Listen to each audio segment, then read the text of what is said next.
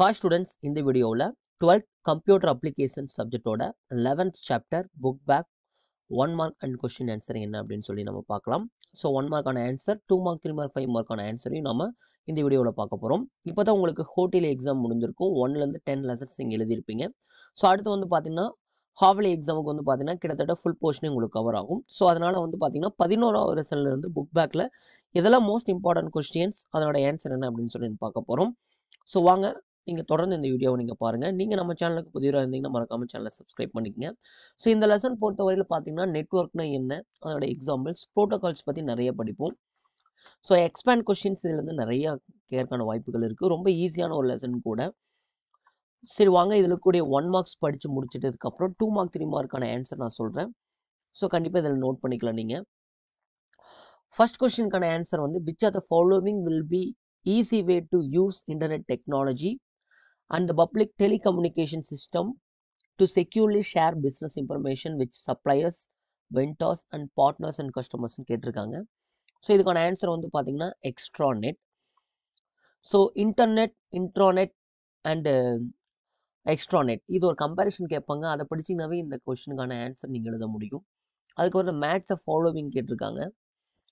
So இதில் வந்து பார்த்தீங்கன்னா ரொம்ப ஈஸியாக என்ன எழுதலாம் அப்படின்னு எது கரெக்டாக மேட்ச் ஆகுது அப்படின்னு கேட்டிருக்காங்க. ஸோ பார்க்கும்போது பார்த்தீங்கன்னா ஹெச்டிடிபி அப்படிங்கிறது protocol for world wide web அப்படின்னு சொல்லியிருக்காங்க. எஸ்எம்டிபி மூணாவது வந்து பார்த்தீங்கன்னா ப்ரொவைட் இமெயில் சர்வீஸ். ஸோ அப்போ இதில் இருக்கக்கூடிய இது எல்லாமே கரெக்ட். ஸோ எக்ஸாம்பிள் வந்து இது நீங்கள் படிச்சிங்கனாவே தெரியும் பாருங்கள். DNA is method of referring to other cost computer to rather than number. அதுக்கப்புறம் வந்து பார்த்தீங்கன்னா எஸ்எம்டிபி வந்து simple mail transfer protocol. So இதுக்கான ஆன்சர் வந்து பார்த்தீங்கன்னா ப்ரொவைட் இமெயில் சர்வீஸ். ஸோ எல்லாமே கரெக்டாக மேட்ச் ஆகுங்க. ஸோ அதனால் இதோட ஆன்சர் வந்து ஆப்ஷன் ஏ. 1க்கு 1 தான், 2க்கு 2 தான், 3க்கு 3 தான், 4க்கு 4 தான். Communication over dash is made of voice data and image and text. இது அப்படின்னா அதுக்கு வந்து ஆன்சர் வந்து உங்களுக்கு தெரியும். Communication over mobile network made of voice data எழுதிடலாம். நெக்ஸ்ட் வந்து ஒய்ஃபையோட ஆன்சர் வந்து பார்த்தீங்கன்னா ஒயர்லெஸ் ஃபெடலிட்டி.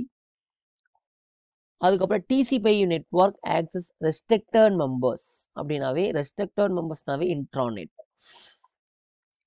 ஆர்எஃப்ஐடி ஃபுல் ஃபார்ம் வந்து radio frequency identification, D option. The it guarantees the sending data successful, check error and operation in the OS layers. So இந்த OS லேயரில் எது கரெக்டாக வந்து நம்ம வந்து டேட்டாவை கரெக்டாக வந்து ட்ரான்ஸ்ஃபர் பண்ணிச்சா இல்லையா அப்படின்னு செக் பண்ணுறது. அது as well as transport layer தான்.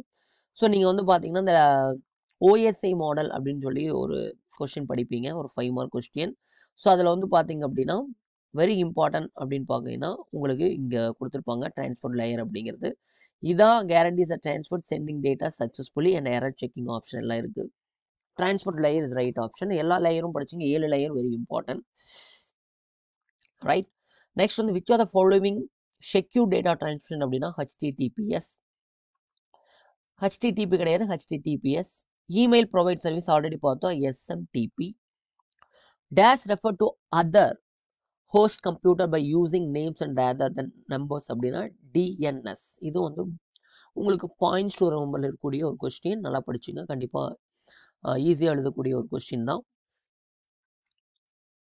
2 மார்க்ஸ்க்கான ஆன்சர் இப்போ நம்ம பார்க்கலாம். 2 மார்க், 3 மார்க், 5 மார்க் எல்லாத்துக்கும் ஆன்சர் நான் சொல்கிறேன், ஈஸியாக நீங்கள் எழுதிடலாம். ஃபர்ஸ்ட் ஒன் பார்த்தீங்க அப்படின்னா இதில் இம்பார்ட்டன்ட் 2 மார்க்ஸ் என்ன அப்படின்னு முதல் பார்த்துடலாம். So list out benefits of wifi and what is the use of mobile networks and how many types of RFID system. இந்த மூணுமே இம்பார்ட்டன்ட் 2 மார்க், நல்லா படிச்சுங்க. ஃபர்ஸ்ட் டிஃபைன் இன்ட்ராநெட் அப்படின்னு ஒரு கொஸ்டின் கேட்டிருக்காங்க. ஸோ இன்ட்ராநெட் அப்படிங்கிறது நம்ம இந்த கொஸ்டின் எழுதினாவே நீங்கள் அதுக்கான கொஸ்டின் வந்து கரெக்ட் ஆயிரும். It is a private network with இந்த enterprise R share company data. So இதை கொஸ்டின் எழுதிங்க இன்ட்ராநெட் அப்படிங்கிறதுக்கு. செகண்ட் கொஸ்டின் பார்த்தீங்க அப்படின்னா what is the use of mobile networks, mobile நெட்வொர்க்கோட usage என்ன அப்படின்னு கேட்டிருக்காங்க. ஸோ மொபைல் நெட்வொர்க் அப்படிங்கிற அந்த ஏரியாவை எடுத்துங்க.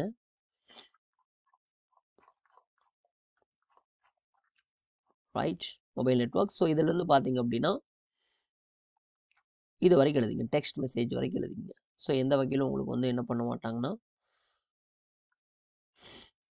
குறைக்க மாட்டாங்க. முடிஞ்ச வரைக்கும் பார்த்தீங்கன்னா இந்த mobile networks or cellular networks, as it is made of the large number of signal areas called cells. These cells joint form a large coverage area. User can cross into different cells without losing their connection. So ஈஸியாக தான் இருக்குது, படித்து பார்த்தீங்கன்னா ரொம்ப ஈஸியாகவே எழுதிடலாம். ஃபுல்லாக எழுதிக்கிங்க, கொஞ்சம் பெரிய 2 மார்க்ஸ் தான்.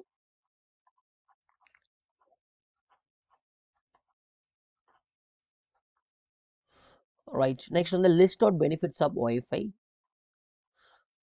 ஸோ அதுக்கப்புறம் வந்து பார்த்தீங்கன்னா how mat as RFID system. So ஒய்ஃபையோட answer வந்து பார்த்தீங்கன்னா இதுதான். பெனிஃபிட்ஸ் ஆஃப் ஒய்ஃபை அப்படின்னா நீங்கள் வந்து என்ன பண்ணலாம் அப்படின்னா இந்த இருக்கிற பாயிண்ட்ஸ் ஒரு 5 பாயிண்ட் கிளியர் எழுதிருங்க, 6 பாயிண்ட் எழுதுங்க. இந்த பாயிண்ட் இதோட எழுதினா போதும். இட் இஸ் ப்ரொவைட் மொபைலிட்டி அப்படிங்கிறது. நெக்ஸ்ட் RFIDயோட டைப்ஸ் கேட்டிருக்காங்க. ஸோ இந்த active RFID system, passive RFID system எழுதினாவே போதும். அதுக்கப்புறம் வந்து பார்த்தீங்கன்னா இந்த ப்ரோட்டோகால்ஸ் 3ஓட ஹெட்டிங்ஸ் கேட்டிருப்பாங்க. HTTPனா என்ன அண்ட் HTTPSனா என்ன அண்ட் FTPனா என்ன, அதனோட எக்ஸ்பேண்ட் எழுதுனீங்கன்னா அதுக்கு உங்களுக்கு 2 மார்க் கிடைக்கும். அதுக்கப்புறம் வந்து கம்பேர் இன்டர்நெட் அவனே வந்து பாக்ஸ் பண்ணி கொடுத்துருப்பாங்க, அந்த பாக்ஸ் படிச்சுக்கோங்க.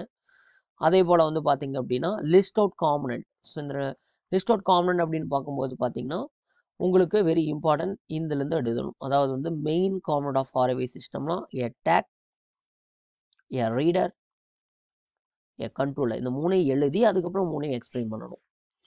ஸோ அந்த கொஸ்டின் RFIDயோட இது. கம்பேர் வந்து உங்களுக்கு தெரியும், இன்டர்நெட், இன்ட்ராநெட், எக்ஸ்ட்ராநெட் கம்பேரிஷன் நீங்களே குறிச்சிருவீங்க. அண்ட் இப்போ வந்து HTTPனா என்ன, HTTPSனா FTPனா ஷார்ட் நோட்ஸ். அவனே வந்து உங்களுக்கு பேரா போட்டு கொடுத்துருக்காங்க. ஸோ அந்த பேரா ஃபுல்லாக எழுதிக்கணும். ஸோ இந்த கொஸ்டின் தான். இதில் 2 பாயிண்ட், அடுத்த பேஜில் ஒரு பாயிண்ட். ஃப்ரீக்வெண்ட் TCP/IP ப்ரோட்டோகால் இருக்குல்ல அது. நெக்ஸ்ட் பார்த்தீங்க அப்படின்னா what is the layers available TCP/IP reference model. So அந்த layer, what are the லேயர்னா layer மட்டும் எழுதுனா போதும். TCP/IP எல்லாம் இன்னென்ன 4 லேயர் இருக்குது, 4 லேயர் எழுதிங்கன்னா போதும். OS மாடலில் 7 லேயர் இருக்குது, இது எழுத வேண்டியதில்லை. இந்த லேயர்ஸ் மட்டும் எழுதுனா போதும். வாட் ஆர் த லேயர்ஸ் தான் கேட்டிருக்காங்க. ஸோ அதை மட்டும் எழுதுனாவே போதும். நெக்ஸ்ட் எக்ஸ்பேண்ட் கேட்டிருக்காங்க. எக்ஸ்பேண்ட் அப்படிங்கும் போதும் இதுக்கான எக்ஸ்பேண்ட் எழுதணும். ARBனா என்ன, ICMPனா என்ன, SMTனா என்ன. ஸோ நீங்கள் எல்லாமே இதில் கிளியராக கொடுத்துருப்பாங்க. ஸோ இதில் பார்த்து நீங்கள் இது பண்ணிக்கலாம். APR தானே, APR அப்படின்னா ARP அப்படின்னு கேட்டிருக்காங்களா. ஸோ ARP அப்படிங்கிறதுக்கான எக்ஸ்பேண்ட் வந்து பார்த்தீங்கன்னா உங்களுக்கு கொடுத்துருக்க மாட்டாங்க. ஸோ இதுக்கும் நீங்கள் ஒரு டைம் ஃபுல்லாக செக் பண்ணி பாருங்கள். ஸோ ARP அப்படிங்கிறது அட்வான்ஸ், APR அப்படிங்கிறது தான் அப்படி கொடுத்துருக்காங்க, அட்வான்ஸ் ரிசர்ச் ப்ராஜெக்ட்.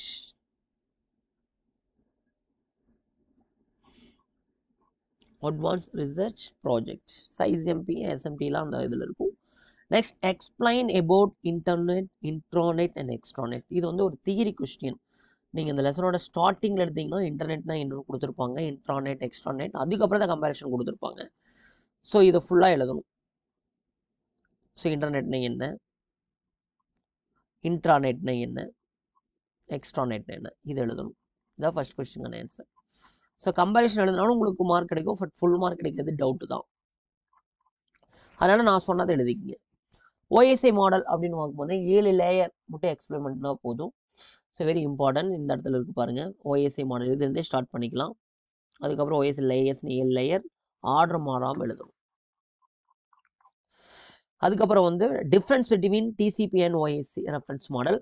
லேயர் எழுதினாவே உங்களுக்கு 2 மார்க் கிடைக்கும். அதுக்கப்புறம் வந்து நீங்கள் என்ன டிஃப்ரென்ஸ் அப்படின்னு எழுதுனீங்கன்னா போதும். டிஃப்ரென்ஸ் பிட்வீன் அந்த டிஃப்ரெண்ட் லேயர்ஸ் கொடுத்துருக்காங்களே. ஸோ அப்போ வந்து TCP/IPயோட லேயர்ஸ் வந்து இந்த லேயர்ஸ் எல்லாமே நீங்கள் எழுதிட்டீங்கன்னா போதும். அதில் வந்து அந்த 7 லேயர் அப்படி எழுதிடுங்க. ஈஸியாக வந்து உங்களுக்கு ஒர்க் முடிஞ்சிடும். அண்ட் லாஸ்ட் ஒன்று பார்த்தீங்க அப்படின்னா த explain about development of merits and demerits. So இதை பொறுத்தவரையில் பார்த்தீங்க அப்படின்னா கரெக்டான ஒரு கொஸ்டின் இருக்காது. பட் எனிவே நம்ம ரெஃபர் பண்ணுற வரைக்கும் பார்த்தீங்க அப்படின்னா சுறா கைடில் இருக்கக்கூடிய 5 மார்க் அப்படிங்கிறது ரொம்ப ஈஸியாக இருக்கும். So development and merits and demerits கேட்டிருக்காங்க. ஸோ நீங்கள் first எடுத்தோடனையும் 1G, 2G, 3G, 5G அந்த அந்த 5 ஜெனரேஷன் எழுதி அந்த ஒரு ஜெனரேஷன்லேயும் என்னென்ன மெயின் காம்பனன்ட் அப்படிங்கிறது கொடுத்துருப்பாங்களா அதை எழுதிக்கிங்க. அந்த ஹெட்டிங் எழுதிட்டு மெரிட்ஸ்னால் என்ன, டிமெரிட்ஸ் என்ன அப்படின்னு சொல்லி உங்களுக்கு எதில் கொடுத்துருப்பாங்க அப்படின்னு பார்த்தீங்கன்னா சுறாகையில் கொடுத்துருப்பாங்க. அதை நீங்கள் ரெஃபர் பண்ணி படிச்சுங்க. ஸோ இதே போல் எல்லா லெசனுக்கும் உங்களுக்கு புக் பேக்கோட ஆன்சர்ஸ் வேணும் அப்படின்னா மறக்காமல் நம்ம சேனலை ஃபாலோ பண்ணுங்கள். தேங்க்ஸ் ஃபார் வாட்சிங்.